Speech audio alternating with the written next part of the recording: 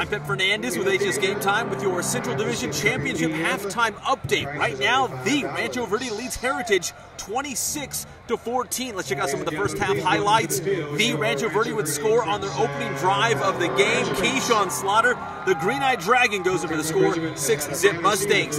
They would follow that up with their second drive. Sharon Jones hooks up with Marlon Archer for the touchdown. It's now 12-zip the Rancho Verde. Later in the first quarter, Jones to Marcus Young. Great catch there, and it was Mustangs on top 20-zip. But in the second quarter, Heritage finally gets on the scoreboard. Lima Hifo punches in a touchdown to make it 20-7. Then the Patriots defense steps its game up. Matthew Palmer, the model, coming up with the interception right there, and that would set up this. Brett Virgil breaks off on about a 45-yard touchdown run. That made it 20-14 in the second quarter.